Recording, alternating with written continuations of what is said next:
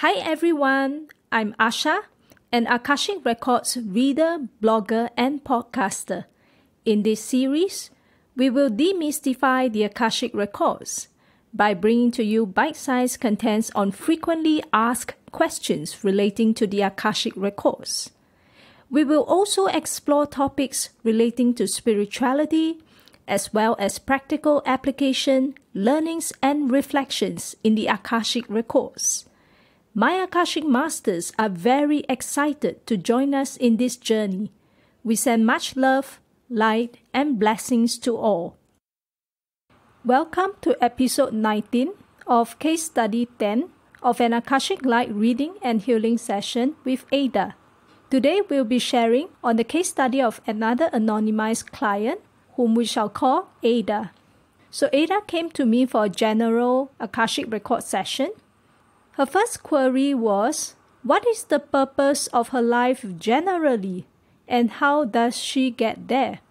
Ada felt that while she knows what is her life purpose deep down in her heart and soul, she doesn't seem to be going in the right way.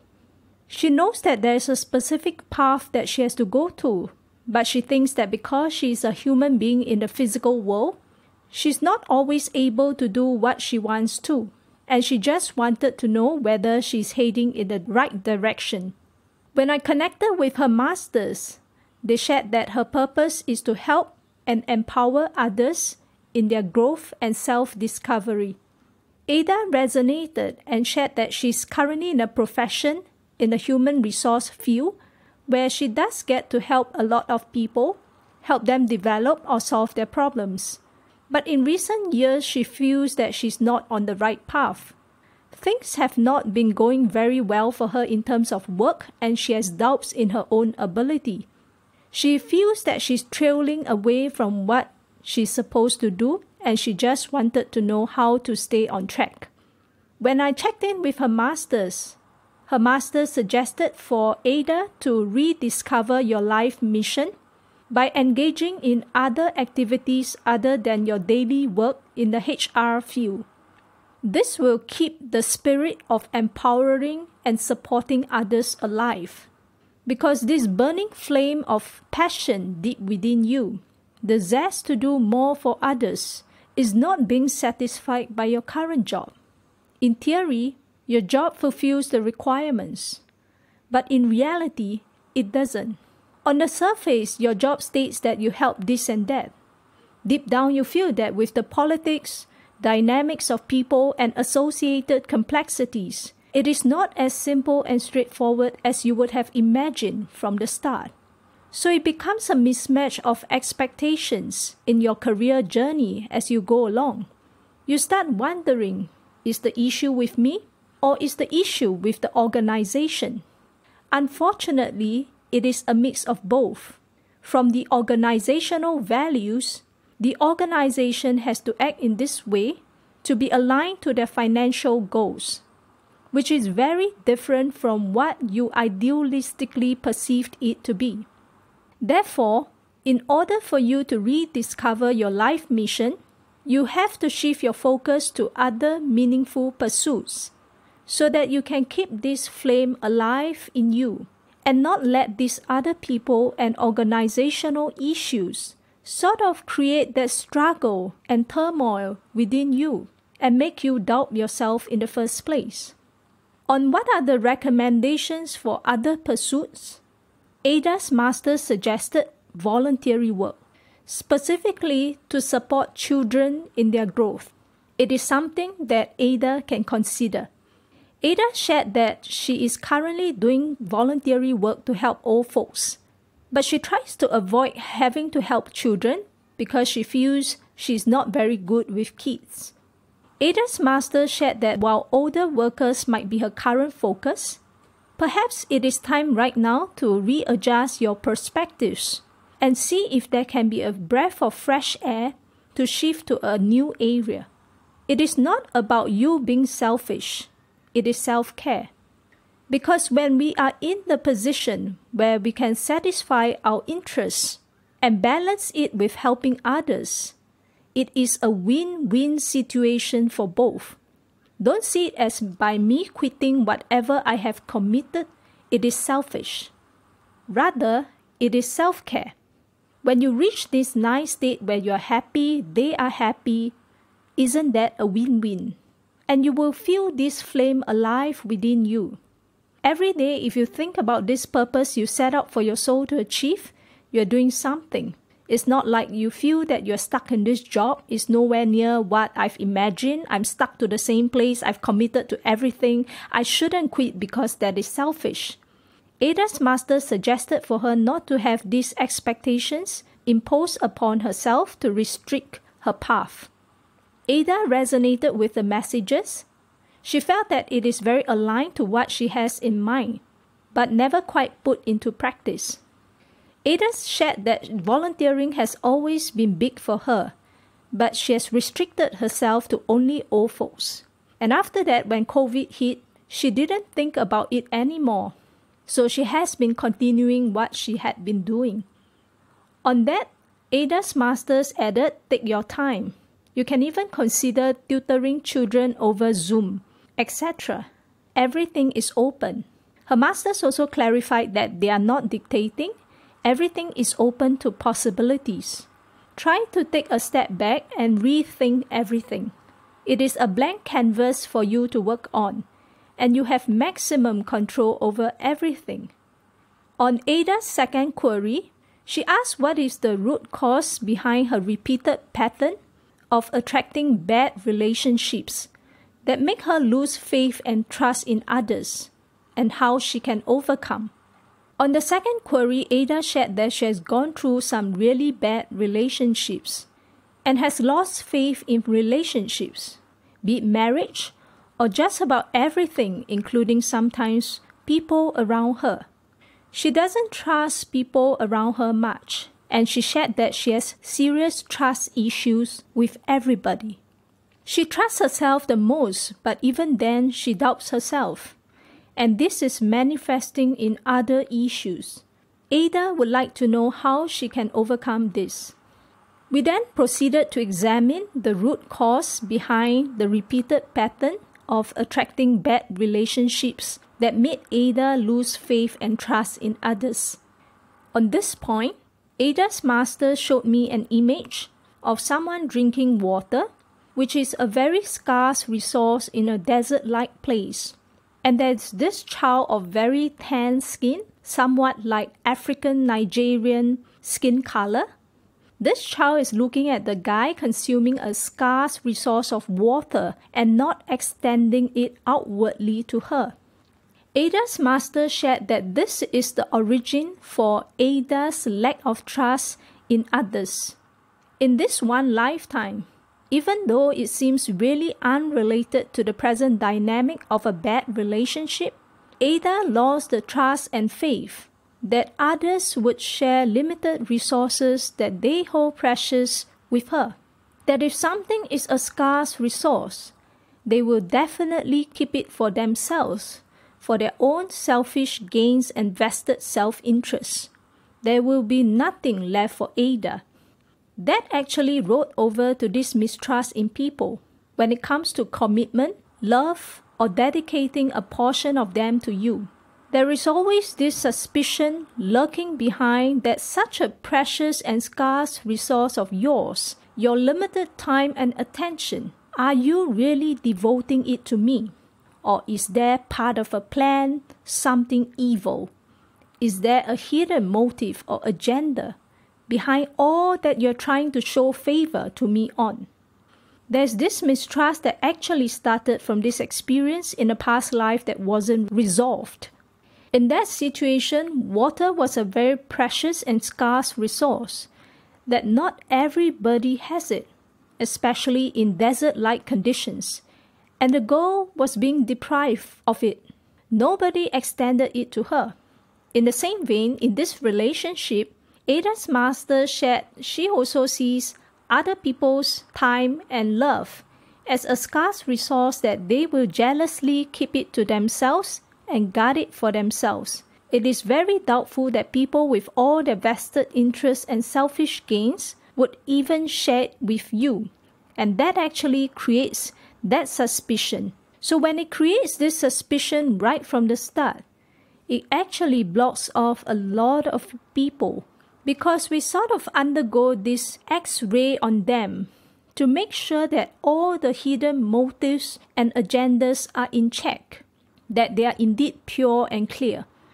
But a lot of times we end up blocking a lot of suitors, relationships, and even friendships because we constantly put them under this scrutiny of whether they are trustworthy, they can meet certain expectations or standards of reliability and trust.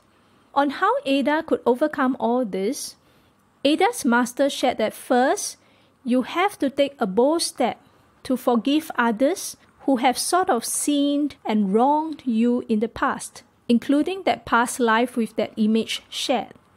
To seek a closure that even if you're unaware of the past that had happened, I forgive whoever was guarding the scarce resource, and I'm prepared to let it go. In the present life, starting from your childhood, growing up all the way to this age, all the people that have let you down for whatever reason, not everybody is in your life right now. A lot of times, many are no longer in your life. But a part of us is still clinging on to the past and using it as a verification of present issues. That my past history had proven that all these people with such traits cannot be trusted. So going forward, I will make sure I preempt all of them, prevent the same mistake from repeating. Her master shared that it is a case of our mind trying to protect us. It is our mind trying to take control and say, I will take care of you.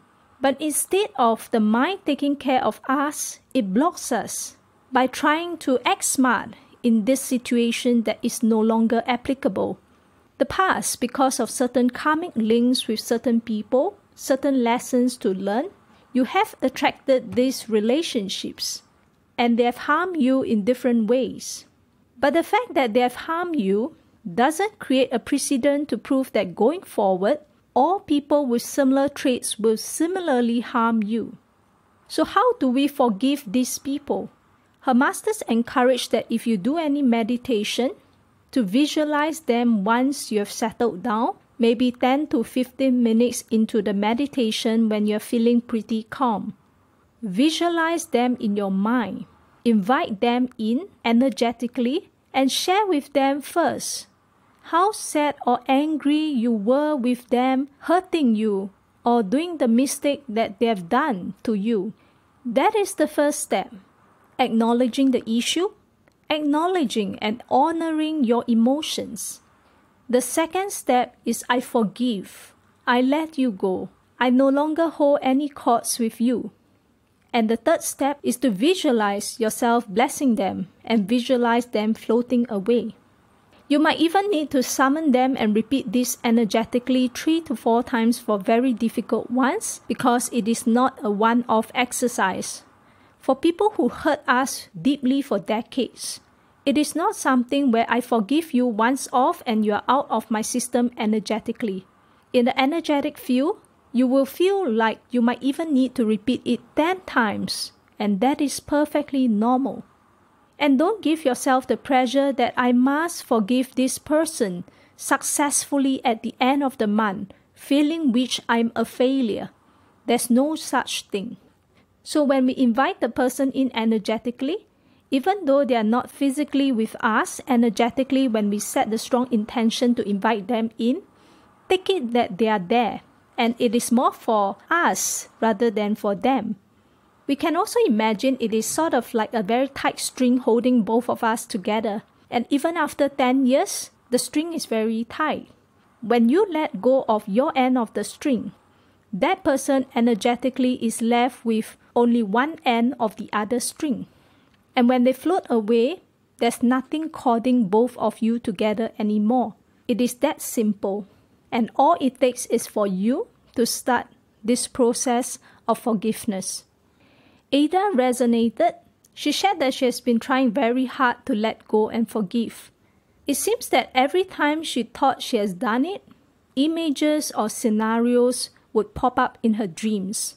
Those dreams would be so real, and she would be in the same bad situation all over again. Every time she has those dreams, she feels that she's being hurt all over again. It is torturing her for a very, very long time. Ada's masters then suggested that there is this Ho'oponopono prayer which goes, I am sorry, please forgive me, thank you, I love you. Try to have it in your visualization meditation. Her masters felt that it is very, very powerful. Energetically, when we invite someone, especially people who really hurt us, sometimes the first time we do it, tears will start streaming right from the start to the end. Take it as tears of liberation or joy, a releasing of pent-up emotions that you have suppressed for decades, and it is now time to let go. Her masters reminded that when we cry, don't see it as a sign of weakness, mistake, or failure on our part. No, it is to liberate ourselves so that we can start new beginnings for ourselves. Because what is in the past had already happened. Nobody wanted it as such. We couldn't control or help ourselves to the best of our ability. It is done deal. We can only move forward and energetically to be very gentle with the vulnerable part of us. When we invite the person, it is not with the steely exterior of ours. It is back to our own vulnerable self that was once deeply hurt by this person. So it is both of us together, and energetically it is very, very powerful. Because when you set the intention, I forgive you, I let you go, blessing the person, seeing the person go, you repeat a few times, you will feel that each time the tears get less and less, and slowly it really clears up. When you clear even 60 to 70% of the memory from your heart space, it is a breath of fresh air. You will feel that your heart has never been so light in your life.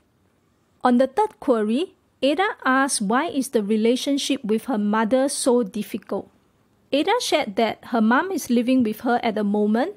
Their relationship has been extremely rocky since the day she can remember. There are ups and downs, but mostly really bad. And it sometimes makes her very angry. She wants to know what is the reason why the relationship is so difficult and why they just can't seem to see eye to eye in anything. We then went deeper with a set of questions to explore the relationship between Ada and her mom. On the contract between Ada and her mom, I received, it is a contract of forgiveness.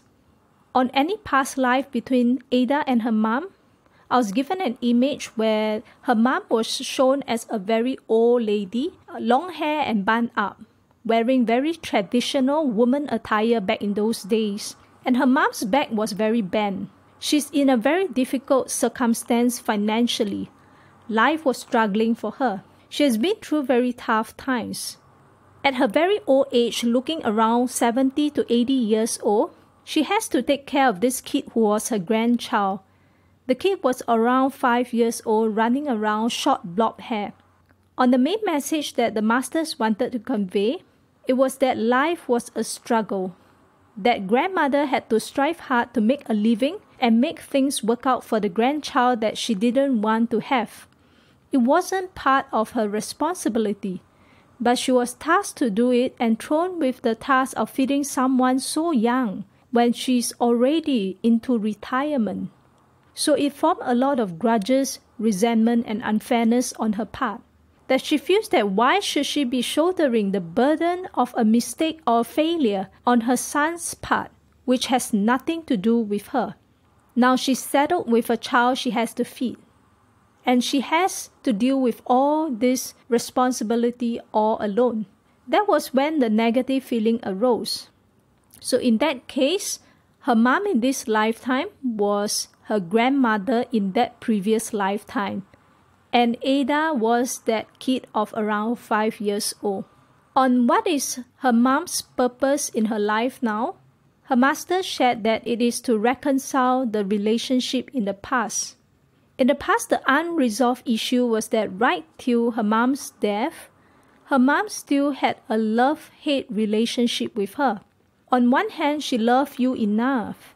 That's why she fed you, clothed you, took on the sole burden and duty of caring for you. A child that wasn't even hers. It was her son's. She loved you enough deep down in her subconscious. That's why she bothered to keep you alive and raise you up as a child. In those days, that is considered love. That is their understanding of love, by making sure you have food and clothes. Ada agreed that the love is somewhat a sense of duty. And on the other hand, her masters added, Ada's so-called grandmother in that lifetime has this hate because each time she sees you, she sees this huge responsibility thrown on her shoulders to care for you for a whole lifetime. Because you were very young and she's very old and she's already in a very difficult position, yet she has to care for you. And her masters suggested that at that point, her grandmother might also be saddled with debts. So now, her purpose is to try to work out all these difficult issues that are separating both of you, so as to reconcile the relationship. Basically, her soul came back again to try to resolve this by repeating this in a closer and more tangible relationship with you this time. On what is Ada's purpose to her mom's life? It is to teach her patience, kindness for self and others. On what is Ada supposed to learn from her mom? It is to forge loving and nurturing relationships with others, starting with your mom. In this regard, Ada's masters also link it back to the issue of mistrust. Ada's mom is here for her to be the first point of contact, first person to try to heal this mistrust deep within you, by trying your best to work out your issues with her, because her whole purpose is here to reconcile this relationship with you whether she's aware of it or not. She has to put up with you and try to learn the lesson of patience and try to make things work out, even if she couldn't understand why is there always this love-hate. And her soul, deep down, actually wants to try to work things out with you. She then becomes your tool of subject matter, for you to forge loving and nurturing relationships with others, something that you deeply long and crave for all your life, but you always feel hampered due to this serious mistrust in others. And she is that person for you to work out this trust issue. Because if you can slowly open your heart up to trust her by even a small percentage, you are opening yourself up to the world. On what could Ada perhaps do? Are there any other suggestions? Her masters shared that Ada could dedicate and send blessings and prayers on her mom's way every day. Because sometimes the mental state may not allow us to be in the same physical space. We might not be ready for each other to engage in meaningful conversations. There's no point if it is going to be a tit-for-tat conversation. In that case, it is useful for the mom to be Ada's subject matter in a visualization meditation as shared earlier. Energetically, Ada can also try to recall incidents in present life where her mom has hurt her or made very hurtful remarks on her that made it very difficult to forgive. There are always these key incidents. To try to visualize these incidents recurring and try to release it energetically. At the same time, don't give yourself the pressure to release it all at one go. The key here is the intention. Once you have the intention to get things going, things will unfold for you in a way best for you. So sometimes the first time we do it, especially very hurtful situations, we may end up crying throughout. It is very difficult for us to even make a statement or assessment of how successful that meditation was. So don't hold these notions of success or expectations of perfection. Just let them be and just treat it as your opportunity to clear all the baggage within. At the end, after you have released, you can also visualize, say, the goal light of blessings arising from your heart space. And then in whatever form that you may love to, it can be all your prayers in whatever mode, just send it to your mom and dedicate all your blessings her way, wishing her the best of health and happiness. Starting from that past life where you weren't her duty, yet she fed and clothed you. Her masters also shared that it is due to those old beliefs where they didn't know how to love others because they weren't really loved themselves. They didn't really receive that kind of so-called unconditional love for them to even know what is unconditional love. So that was her mom's idea of love, that means to feed and clothe her. Ada resonated and shared that her mom is exactly still like that. Ada's masters reiterated that her mom is here to reconcile the relationship. While you might find it challenging, it is actually good for you energetically, because she's right here and right under your charge in the same rooftop. There's nowhere you can sort of escape, and therefore you have to confront, that is, to face the issue directly. You cannot just hide or say that, oh, we're in separate households, you don't have to see her and therefore she's not an issue, or just wait till she's away. Anyway, it only takes a few more years, it's fine, just mind your own business. Unfortunately, no. You're in the same household, but that's because your soul chose it, and she's here to reconcile the relationship with you.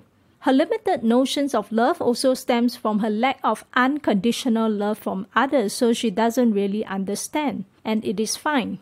Ada can always take the first step to help heal energetically. Seen from this higher perspective, there's so much more wisdom to this. It is beyond that tit-for-tat daily quarrel. When you are able to step higher and see things from a higher perspective, that, oh, so this is what happened in the past life, our souls from the highest perspective chose to repeat this relationship and the lessons in this present life in an even more intimate way, this time as mother and daughter, not even as grandmother and grandchild. And we are here to get things right and change the dynamics. This is what I'm here to do. Let's try not to waste it. Let's try our best. At the same time, let's not pressure ourselves and give ourselves unnecessary expectations or perfections to this. Because matters of the heart takes its own time to heal.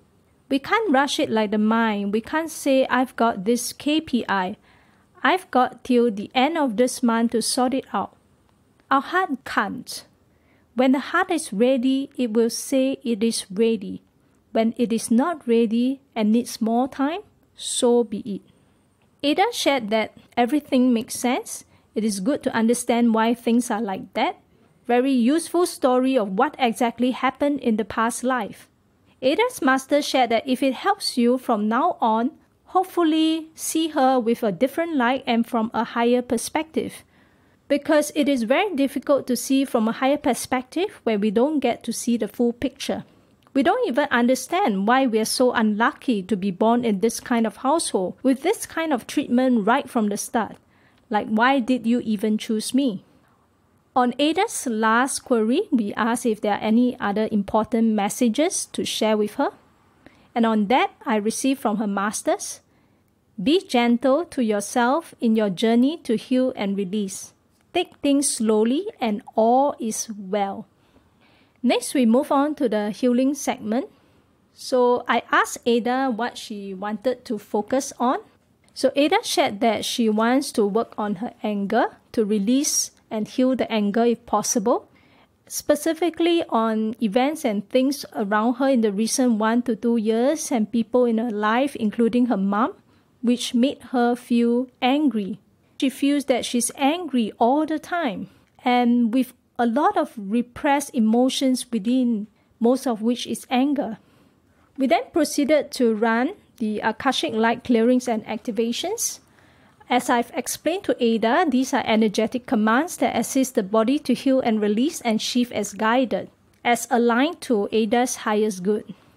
We caution that it may not always release all the baggage so conveniently, especially when your soul chose certain lessons. So for example, if Ada's soul chose to learn the lesson of forgiveness, she has to go through the difficult situation and make the conscious choice and decision and action to forgive.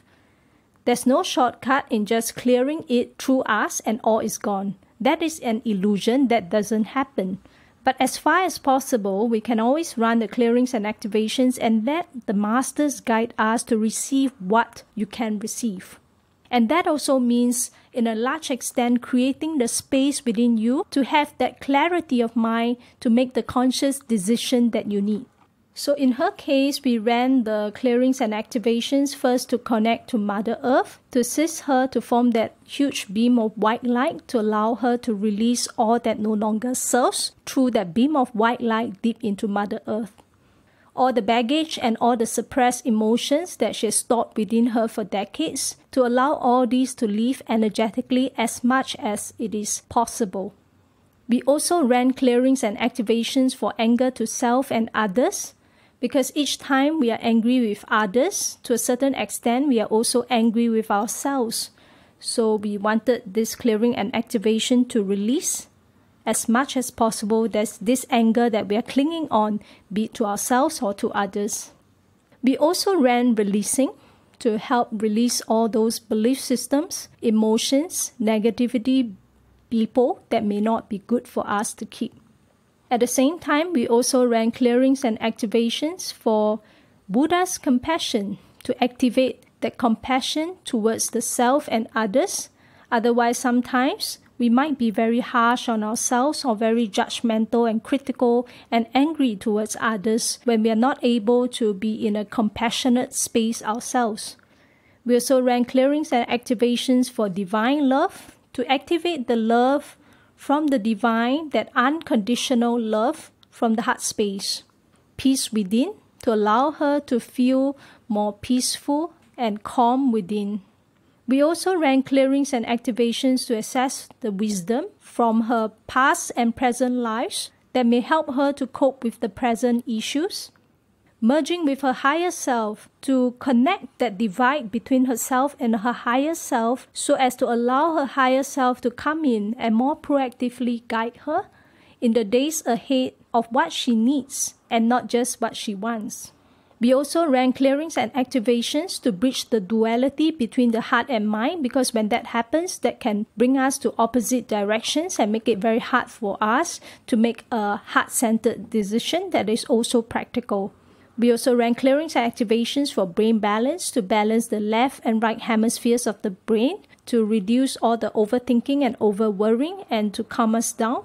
And lastly, we ran the clearing and activation for I Am Divine, which is very important for us, that regardless of all the pain and suffering that we have experienced in this 3D world, to remind us that ultimately we have the divine spark within us that is lying within, waiting to be activated, that each of us are children of God, or source of all that is. And once we center into it, we are able to experience and see things from a higher perspective. So in that healing process, I was also guided to assist Ada to help cut away some cords that were attaching her to her mom in an unhealthy way. And lastly, we sent the go light of the Akashic Records to her chakras, 4 bodies, and auric fields to patch any holes and tears and to seal the session. Personally, for me, the huge takeaway for this is the understanding that sometimes the people who hurt us, they have very limited notions of what so-called unconditional love may be, simply because they've not experienced the unconditional love in their lives. And if I'm able to see that from a higher perspective, I know that I will be able to hold more compassion towards them. Another huge takeaway for me is the visualization meditation and the Ho'oponopono prayer, which is a very good way to invite in persons that hurt us deeply to try to clear and heal the relationship energetically. Thank you for tuning in to this podcast. If you would like to read about my dialogues and reflections with the Akashic Masters, you can visit my free blog at Asha-AkashicRecords.com. Till next time, take care.